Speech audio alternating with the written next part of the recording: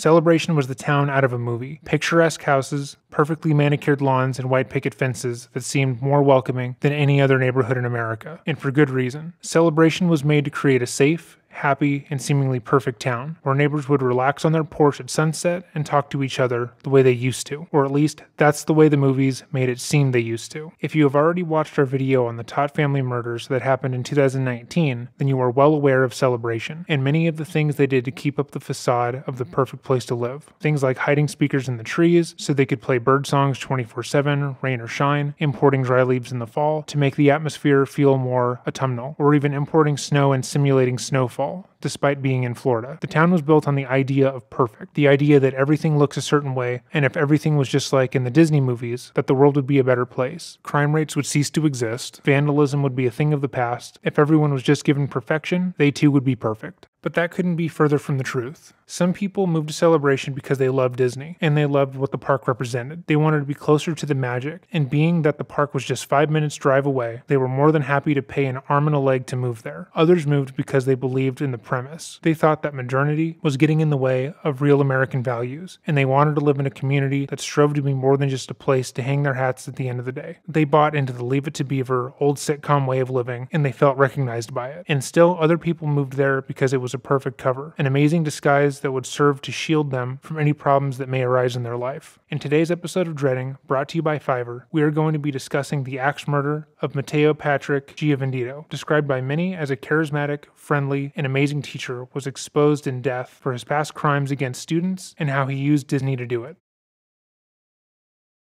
Not a lot is known about Matteo's life before he was killed in 2010. In fact, so little is known that former students and people who knew him recalled how, even before he had died, they would try to find him in order to reconnect with him, but found he was like a ghost. They would Google him, hoping to get a hint of how he was doing, where he ended up, and what had happened to him, only to be greeted with nothing. No news reports, no school website celebrating their employee of the month, nothing. This struck them as odd, since he had been an early adopter of the internet and spent so much time instilling the potential of the World Wide Web to his class. And yet, before his untimely death, any Google search would yield no results. No personal ads, no article about outstanding work, nothing. After his passing, though, a few people did finally come forward and give statements about how Matteo really was as a person, and how he was like before he passed, which showed him in a very different light than before. His stepfather had been famed mafioso Frederick Ciampi, who was part of the Patriarca crime family, specifically the faction located in Boston. Frederick was part of the mob in their heyday, when they were running the streets and controlling the entire area, and while Fred was able to provide for the family with money and material possessions, he was less than a good father figure for Matteo. It's widely believed that Fred hit Matteo and his mother, though the extent of which is unknown. However, what is known is that some event happened within the family that caused them to force Matteo to separate from them completely, even going so far as to pay him to leave them alone. Whatever this event was, we don't know, as his extended family refused to talk about it, but every month until he died, Matteo was earning a significant amount of money that afforded him an extremely comfortable lifestyle, a lifestyle that included taking weekend trips to Disney World, Disneyland, Mexico, Canada, and more. While it's unconfirmed by Matteo in any official way, his colleagues and former students would state that they believed that Matteo had been abused heavily throughout his childhood, and because of that abuse, felt as if he wasn't able to fully experience being a kid. He would never truly open up about his home and family life when he was around others. However, he always seemed to allude to a childhood that was filled with violence, hurt, and suffering. He wasn't able to experience the feeling of not having responsibilities or fear. Growing up, he was constantly worried about his family, his actions, and trying to behave in a way that would please his stepfather and ensure his safety. He didn't have time to focus on being a kid, going to the movies, or watching cartoons. Because of that trauma, his colleagues believed that Giovanditto lived in a state of arrested development, and that was why he related more to kids and teens. He felt as if he was understood more by them, that he didn't need to explain himself to them, and they simply just got each other. Meanwhile, he was stiff and uncomfortable around adults, refusing to touch or interact with them more than what was acceptable. And like most predators do, this led Matteo into a profession that would allow him to be around kids and teens 24/7, allowing him full-time access to them, while also having the ability to control them, without fear of being deemed odd. It should also be mentioned that Giovanditto would lie about his life to his peers, students, for reasons unknown, though him being related to mobsters and being paid a monthly stipend from his family to never speak to them again would later turn out to be true. He would also pepper in seemingly random statements about his life that were fabrications, simply because he could. During his career, he would tell his peers that he was previously married and that his wife left him, despite being a gay man who had never been in any romantic relationship with a woman. In fact, most people who knew him never witnessed him in any romantic relationship at all. And while people didn't think much of it at the time, it seemed as though, through all his lies, Giovanditto was laying the groundwork for a defense as to why he wouldn't do the crimes he would later be accused of. Matteo started his teaching career in the 70s at the Villa Oasis boarding school in Arizona, where he would live on campus, in a home attached to the boys' dormitory. He later relocated to Florida in 1981, where he taught at Lerman Day School in Miami Beach. He then became the headmaster at the Crossroads School for Kids with ADHD that was located in Davie, Florida. It was at these jobs he would find his victims that would not feel safe coming forward until after his death. Oftentimes, in cases involving child abuse or exploitation of children, the perpetrator will purposely seek out jobs that will not only put him in contact with teens and kids, but seek out jobs that make them an authority figure in their life. They will ingratiate themselves into the children's lives, first just as a teacher, and then as a sort of confidant and friend. They will focus their time and attention on them, making them feel special and seen, usually in ways that the child isn't getting at home or in their life otherwise. It's unfortunate but true that predators will be able to seek out children who have less than stellar home lives, or seem to lack a certain support system. That way the child is more trusting, can be manipulated easier, and the parents are often too busy to notice any particular changes in their child.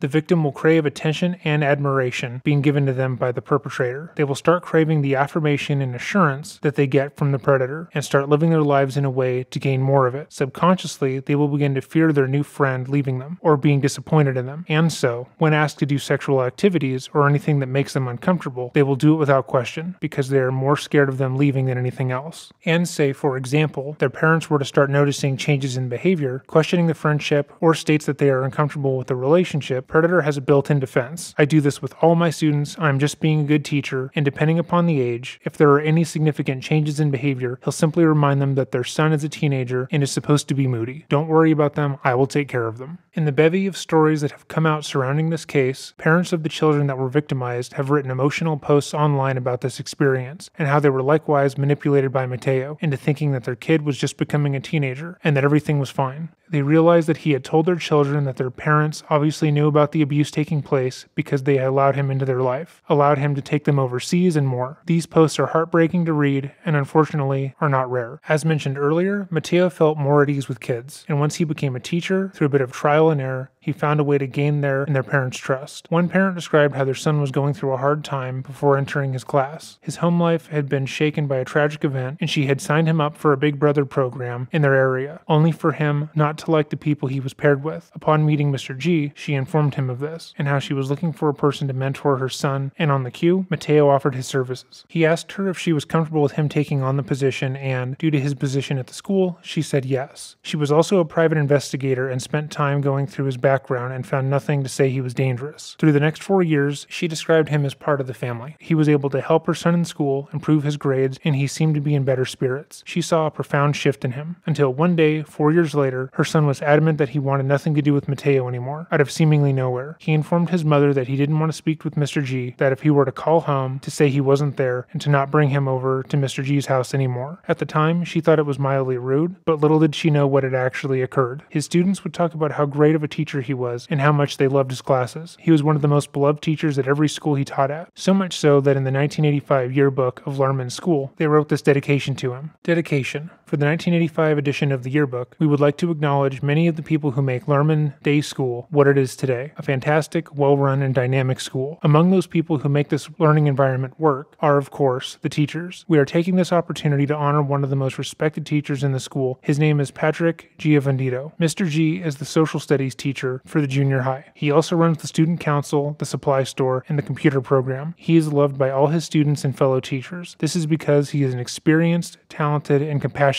man. But more importantly, he is a friend who always has time for his students. Even if he is busy, he finds time to help other people. A jack of all trades, a master of many talents, an educator in the pure sense of the word, a man all students look up to with respect, admiration, and affection. This is Reflection's choice for our dedication. They would describe his classroom as being more of a playroom, filled with toys and things to do. They would say he was more of a kid than they were, and he seemed to just understand them. Other kids would describe how he was the first teacher to take an interest in them academically, and how they wanted to perform perform to their best of their abilities when they were in his class. If you were struggling in school, Mr. G would sit you down and talk to you and really care. He'd ask you how things were at home, how you were dealing with your parents' divorce, and what was going on with your mom's new job. How did you feel now that she wasn't around as much? He'd speak to you with understanding, relating to what you were going through. And because of that, many students felt like he was the only adult they could truly trust. They had no idea how he planned to pervert that trust. Mr. G, as he was known to his students, went above and beyond for his class, often taking groups of them away to trips to Disney World, Disneyland, the Everglades, Mexico, and more, just because he could. Most of these trips were small, little over the weekend escapades where he and a small group of kids would travel to some location on a whim, almost every other week. He would enter the classroom and tell them about a trip he had coming up, something fun that he had spontaneously decided he wanted to do. Who would like to go to Mexico with me this weekend? He'd say, or who's up for a trip to Disney World on me? And then send around a sign-up sheet for the kids, who would of course sign up, wanting nothing more than to spend a weekend in the happiest place on earth. In multiple instances, if a kid seemed to want to go, but they couldn't afford it, he let the parents know it was on him. No worries. This was especially true if he had taken a special interest in the student and wanted to, quote, bring out the best in him. While this practice is balked at now as being strange and obviously not okay, parents described feeling comfortable with these trips because they thought they were done with the school. Their kids would run home and ask, hey, can I go to Disney World this weekend with my teacher? A bunch of kids are going and I need your permission,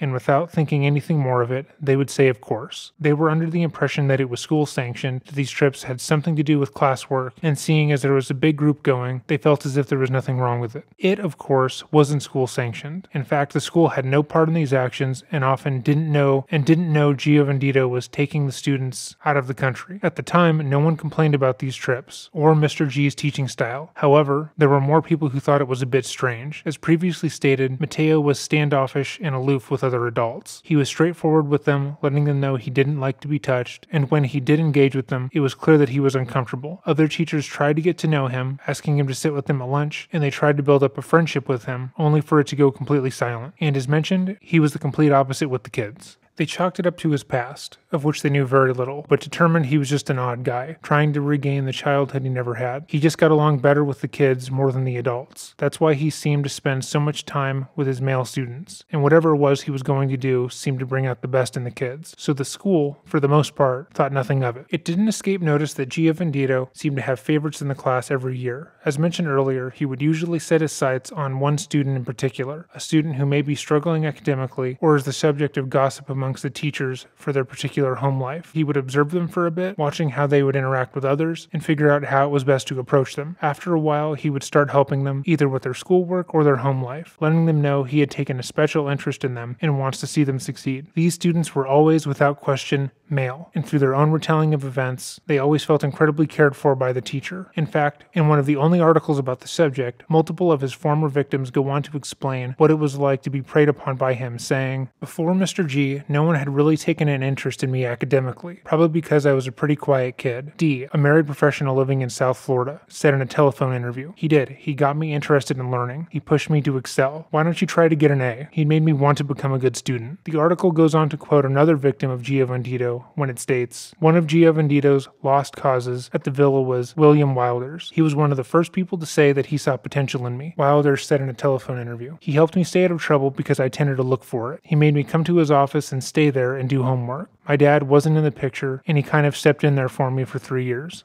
Other teachers noticed the pattern, and how it seemed like every year Mr. G would have a young boy under his wing. One of his fellow teachers from Villa Oasis, the boarding school he began his career at, talked about how he always seemed to gravitate to young boys, choosing to spend most of his time with them. She stated, clearly he was more oriented to the boys than to the girls, she recalled. He always picked the most vulnerable. He loved trying to take a lost cause and make them succeed. It was junior high boys. He'd pick one to take under his wing. She even went on to recall how, at the time they were working together, Matteo had been living on campus, in a room that connected to the boys' dormitory. According to multiple victims that had come out posthumously, Mr. G had a quick and succinct plan on how to prey on his students. After picking 1 or 2 boys out of the class, he would engage with them on their level, spend extra time with them, getting them to trust him, making sure that they felt seen and heard by him. He would be sure to pick boys who seemed to be lacking any strong male presence in their life, because he knew it would be easier to gain their trust that way. He would flood them with praise, attention, and presence in the form of trips, something they were not used to, and would start talking to them as a friend, not as a teacher. He would bring up sexual subjects like masturbation under the guise that it's just what young guys talk about, and everyone talks about this, making them feel more comfortable with the notion of talking like that with their teacher. He would would quote-unquote teach them how to touch themselves, and after a bit would essentially dare them to get him off, which they would do, because they had been primed to think that this is normal in male relationships. After that, he would start preying on them more often, using trips to Disney and Mexico as exertions specifically for sexual encounters.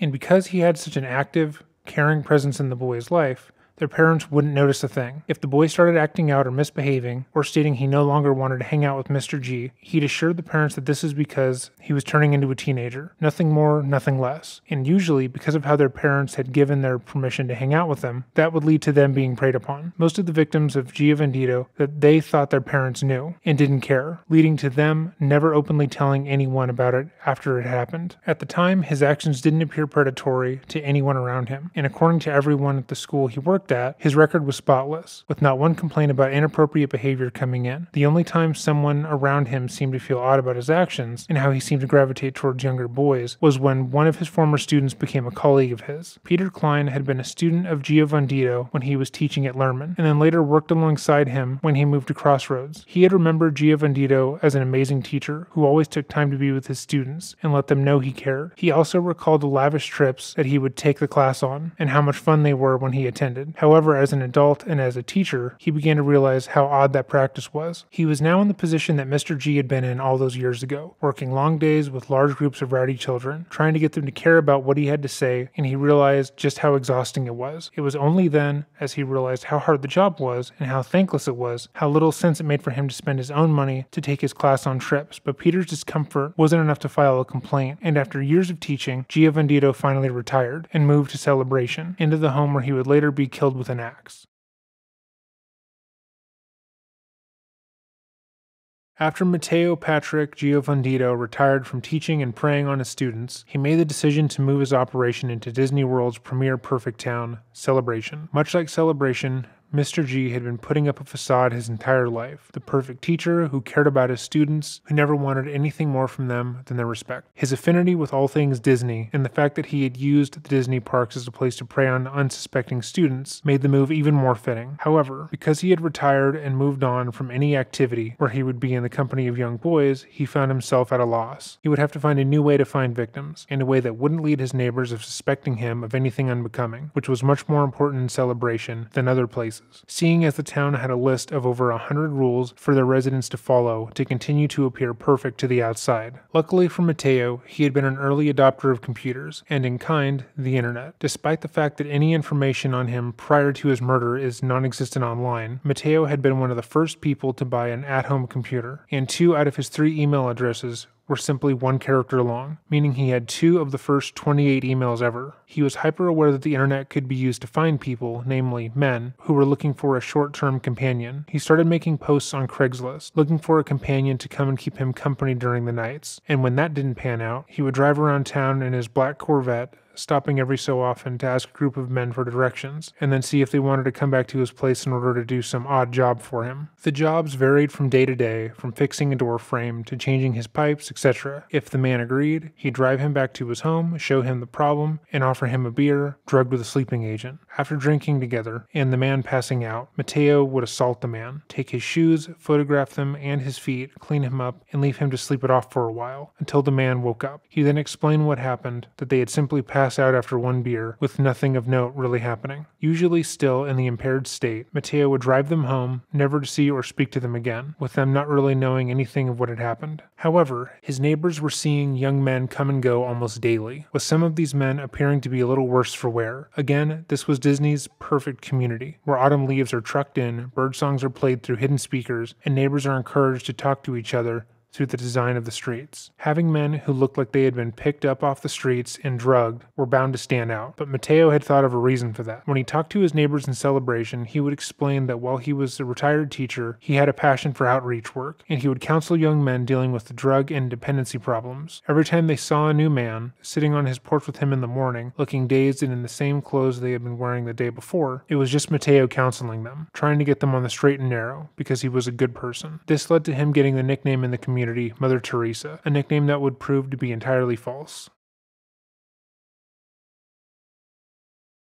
November 25th was a day like any other. Matteo had decided once more that he wanted to find a man to help him with his housework, and set about on his way, driving around Orlando to find someone he deemed acceptable. While driving, Matteo found David Israel Zenon Murillo, a 30-year-old transient, on the street and set his sights firmly on him. Matteo pulled his convertible over and propositioned David, saying he needed someone to wash his Corvette and that he was willing to pay David a good amount of money to do so. David, being out of work and homeless, thought it was a good enough offer. David also mentally took note of the fact that he could physically dominate Matteo if need be, which assured him that getting into the man's car and going home with him wouldn't be too dangerous. Matteo drove them both to his home, and upon arriving, before David could start washing his car, he offered him a drugged beer. They sat on the porch together until David succumbed to the drugs, and Matteo quickly got to work. He took off David's shoes and photographed them along with his feet. He placed David's shoes in the closet, got on top of David, and started to strip him. When David, groggy and still drugged, woke up. Realizing what was going on, he pushed Matteo off him angrily and set about leaving, still heavily drugged and furious. David stumbled about the home, trying to find his shoes. Matteo tried to assure him, to convince him that nothing had happened and everything was okay, that he had simply passed out and more, but David knew better. Despite his young appearance, he was 30. He had had his fair share of beers before and knew that one was not enough to make him pass out, much less feel the way he was feeling. As Matteo continued to try and convince him that nothing was wrong, that he was okay, and that he could just sleep it off, David continued going through the house, trying to find his shoes so he could leave. He was beyond angry at this point. This man had drugged him, tried to assault him, and instead of giving him his shoes, one of his only real possessions, he was trying to pretend like nothing had happened, that everything was fine and he should just keep going back to sleep. The more Matteo talked, the angrier David Israel got, and finally, when he found his shoes in the back of the closet, he snapped. Next to his shoes was an axe, which David decided would work just fine as a weapon. He put his shoes back on, grabbed the axe, and then, without stopping to think, he bludgeoned Matteo 3 times with the axe, before getting a shoelace and strangling him with it to ensure that he was dead. According to Murillo, as he strangled Giovanditto with a shoelace, he whispered in his ear, "You've been a bad boy lately. You ran into the wrong guy this time, bro." After killing Mr. G, Murillo cleaned himself up and left the home. It would be 4 days until Matteo's body was found, when the neighbors worried about not seeing him. Neighbors were horrified at the murder. How could this happen here in Celebration, the self-sufficient community of the future? In the news coverage about the murder and the immediate dates following, the press emphasized just how tragic this event was, how this burst the bubble of perfection in Celebration, and how Matteo was a lovely retiree who dedicated his life to helping others and making the world a better place. They spoke highly of him, and what they could to make sure that the readers knew that the man who had been murdered was anything but deserving. However, as days continued on and Murillo was found, more and more information started pouring out. Older students who had been abused started to post online about their experiences with him. Families of the students he had preyed upon made their own statements about how he had gained their trust and taken these children on vacations meant to prey on them, and so much more. Quickly the tide turned, and people realized what, or rather who, this person really was, and why he died the way he did. As for David Israel, he was found guilty of the murder and sentenced to life in prison, which ended up being a topic of debate for many people. Some believe that he acted in self-defense, because Matteo had obviously drugged him and was trying to get him to stay with him, so he could continue to assault him. People felt by and large the punishment was too harsh, especially given Matteo's history of assaulting minors. Regardless, this murder forever shook Celebration, and is more or less the reason why the next death of the sinister suburb occurred. If you are interested in hearing about that, leave a comment down below. If there are any other topics you are interested in, feel free to leave that in the comments as well, or email us at the email on screen now, and hopefully we'll see you in our next video. Stay safe, and goodbye.